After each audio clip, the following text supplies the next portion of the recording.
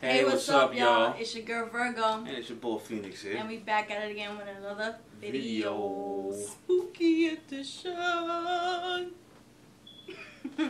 Alright, so for the whole month of October, we're trying to do these spooky videos. Well, not the whole month because we started kind of late. But you know, we're trying to catch up. Alright? Listen. We trying here, right? So make sure you like, you comment, you share, and you subscribe to the channel, alright? Welcome, fam. What's up? If you are new, hello. Welcome to the family.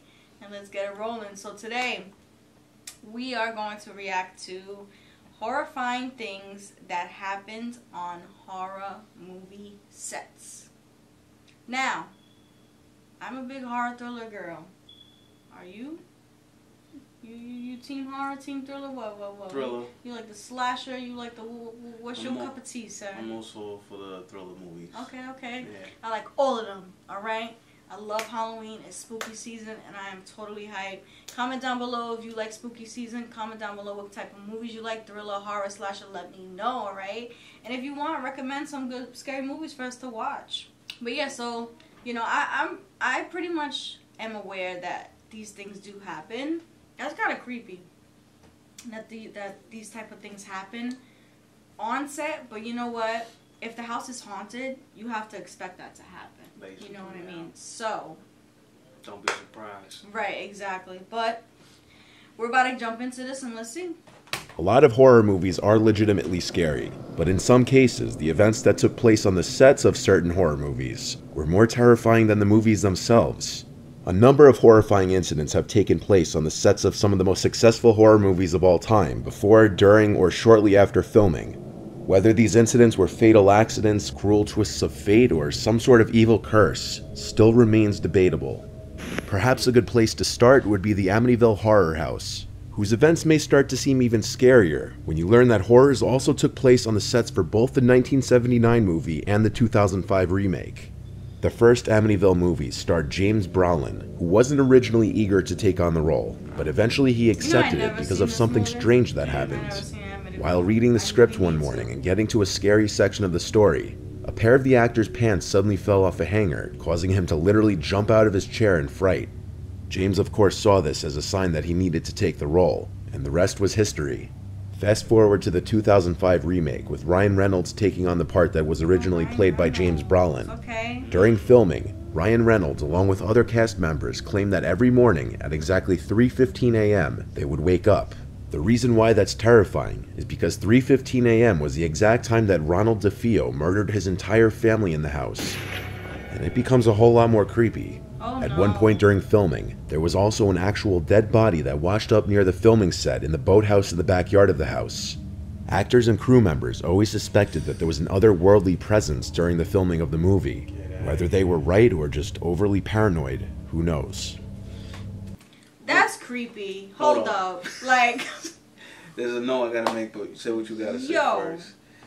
I'm just taking it all in right now. That really happened. Right. Like a whole dead body. Washed up. And then the whole, like, I'm very spiritual with, like, the time and stuff like that, and, like, how coincidentally things happen. 3:15.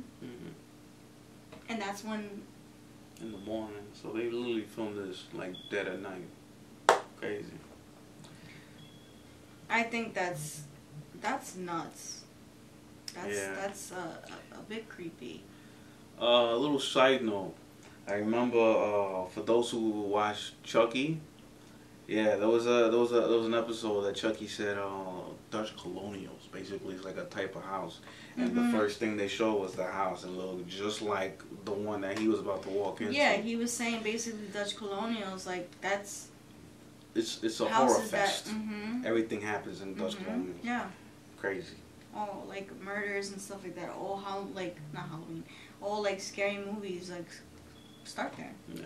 And what's he staring at? Creepy. My cat is possessed. Demon child. All right, here we go. The 2012 film The Possession is an unconventional conventional horror movie that involves rabbis, Judaism, and a cursed Jewish relic called Dybbuk box that attaches itself to a young girl. A Dybbuk box is a wine cabinet claimed to be haunted by a Dybbuk, which is a malevolent wandering spirit that enters and possesses the body of a living person until exorcised. What happened on the set of the possession left even the star of the movie, Jeffrey Dean Morgan, feeling very uneasy, and he already had a lot of experience acting in horror movies and shows under his belt. Some of the seemingly supernatural things that happened included lights exploding for no apparent reason, as well as chilly breezes wafting through closed sets for no particular reason. But the scariest incident occurred when the storage facility where all the movie props were being held caught fire and burned to the ground. Damn. A team of investigators concluded that the fire was not started from an electrical fault or arson, but the actual cause for the fire couldn't be determined. The Dybbuk box used in the movie, which played an important role in the movie, was destroyed in the fire, and the cast and crew later refused to allow the movie's producers to replace the Dybbuk box for fear that it was cursed. That teaches me not to step into a Dutch colonial house. But like, man said, fuck this movie. Right. Fuck all your camera gear. Right. I'm gonna burn it all. Right. To shits. It was mad.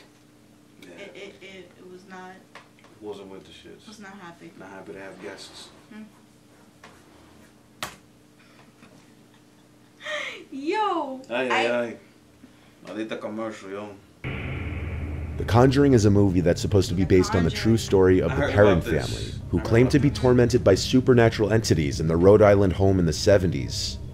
While several of the family members spent time on the set during filming, the mother refused to go anywhere near it, as she was convinced that several unexplained events that plagued the filming of this movie on set were proof that the spirits hadn't finished with them yet. For instance, when members of the Perron family were visiting, a furious gust of wind suddenly rose and seemed to swirl around them. However, nobody could see any movement in any of the trees just opposite them, movement you'd expect to see from any normal gust of wind. Just a couple days later, the hotel that the actors and movie crew were staying in caught fire and everyone had to be evacuated. And it doesn't end there. James Wan, the movie's director, recalls working late in his office. Can you not? Bro. Yo, he's being mad rude. Get out of here. Excuse us. Give me him. Our cat here is just being intrusive. Give me him. And no, just let him be. There we go. Oh, say hello, Papa. Say hi. Come. I'm gonna watch some scary movies with us. Well, scary show, scary thing, scary YouTube video. Yeah. It's fair. Let him go, yo. Say hello. Show everybody that you're mean. I love you, you piece of shit.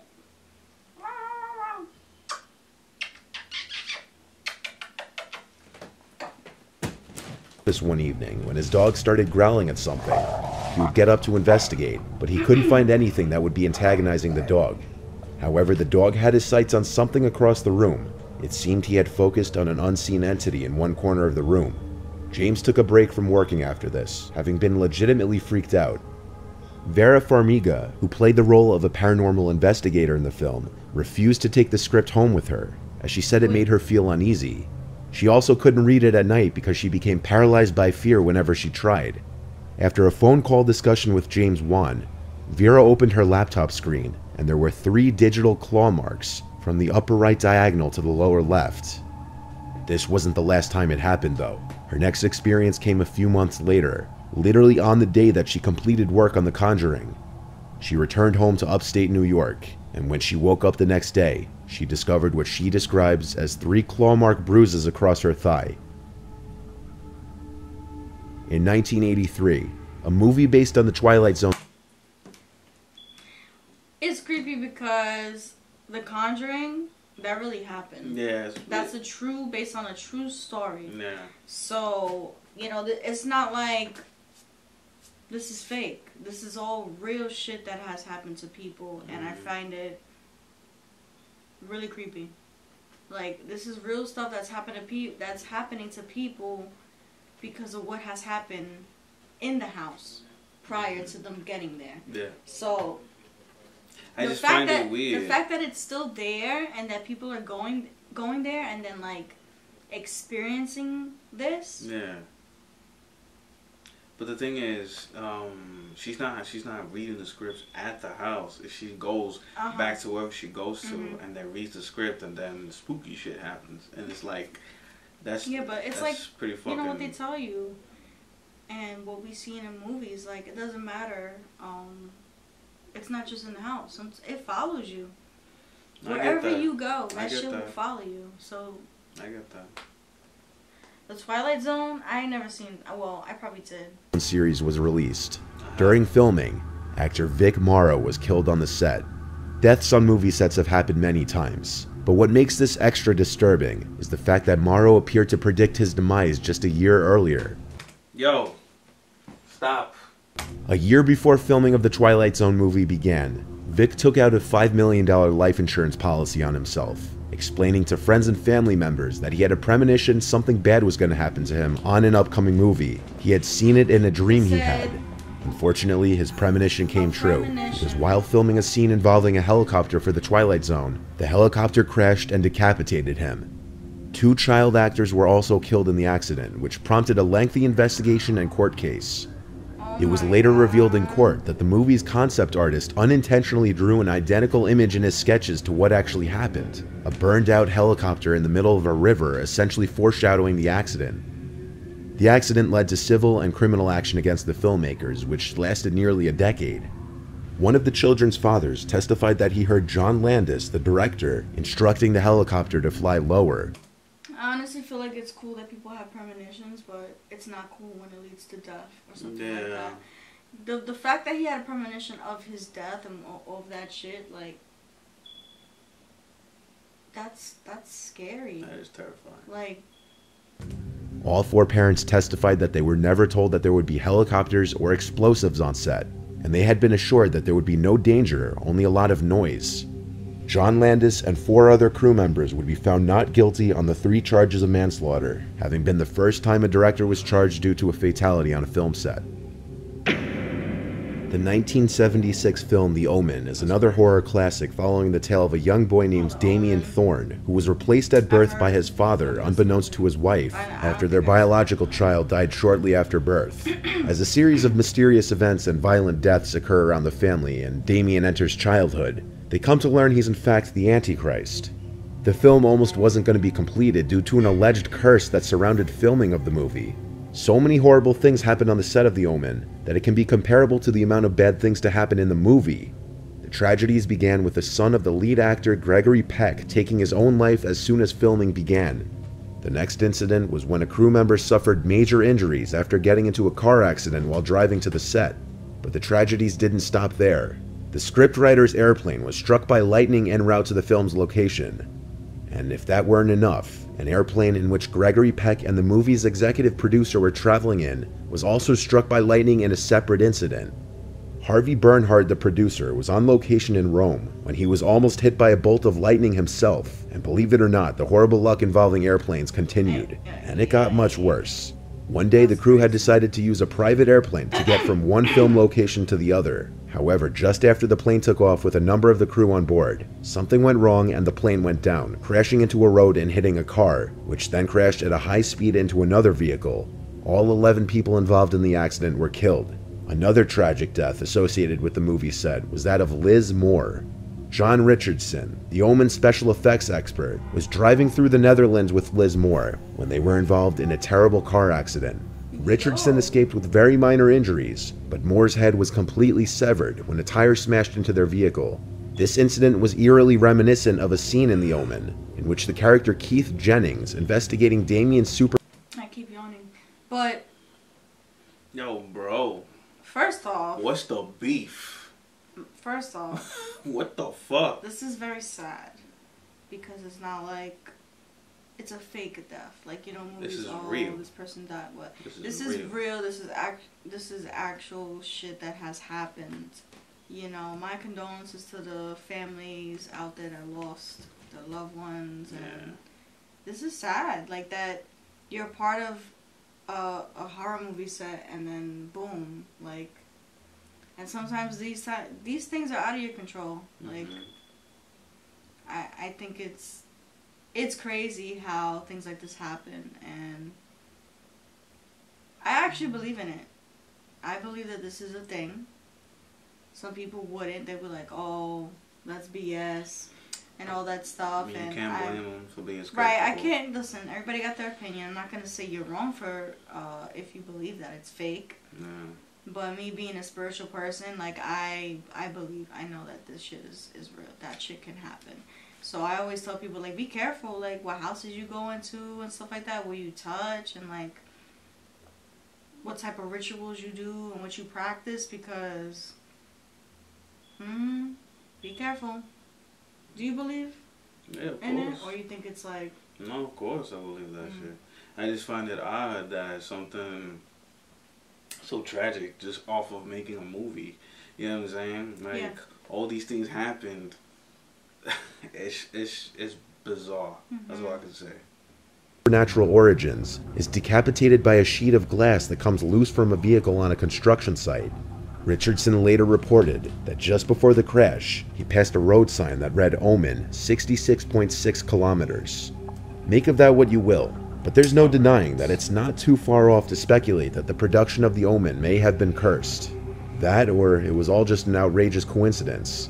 All that can be said for sure is that The Omen is a very iconic movie, and the chilling tales that surround its production have only helped to cement that legacy. What a fucking video. Wow. What a video, huh? Well, look at these three. YouTube. That's crazy. We'll check them out. Yeah. But yeah, y'all. That was That's bizarre. yeah, that's what we're looking over here, the next like suggestion of videos that YouTube is promoting on this end of the video that we were watching. But yeah, y'all. That was it. Most of those videos, I mean, no, most of those videos, most of those movies I did not see. Yeah. So I cannot really be like, oh, I seen it and that's crazy, and like just talk about like, you know. Furthermore, but I have heard of most of them, and we did watch The Conjuring. Yeah. Not all of them though. No, just the first one. Yeah, just the first one. But we will watch the remaining. And I just overall think it's crazy how that can happen. I do believe that it is true. You know, these stories happen. And I just feel like it's really beyond me with how you can just be involved with something like this. How an entity, how you say it? Entity. An entity, or like a evil spirit, whatever you want to call it, can just take control of you, and then eventually end up killing you. And it's really, really sad because it wasn't like one or two, or even if it's just one person or two people, that's still sad. A bunch of people. You know, it was a bunch of people, and yeah, I'm just like not shocked, because like I already knew like these things happen, but like Damn. like to just get reminded about it again, it's just like damn. Like these people were going into these, you know, projects, the horror movie sets, like just worried about work and learning their script and doing what they have to do on set. They just doing what they want to do. And like, boom, you get hit with, okay, I'm just like, they don't even know they're about to die and like face this type of evil. I have no words to say about it. Do you have anything else to say? Nah, it's just, this is all bizarre. I can't make up anything about it, but I just know that it's the strangest thing that can happen to anybody, really. I definitely believe in it. You know, in this world, there's a lot of evil, but also there's a lot of good. So make the best out of the good, and yeah. Make sure to like, comment, And subscribe, y'all. Yes, y'all. Make sure you remember. Also, comment down if you have any other videos that you want us to react to or watch, or any other place that you want us to go try. Let us know down in the comments. You can also message us on YouTube. You can message us on Instagram. Just let us know, and we'll get that content out ready for you guys. All right. So until next time, it's your girl Virgo. And it's your boy Phoenix here. Bye.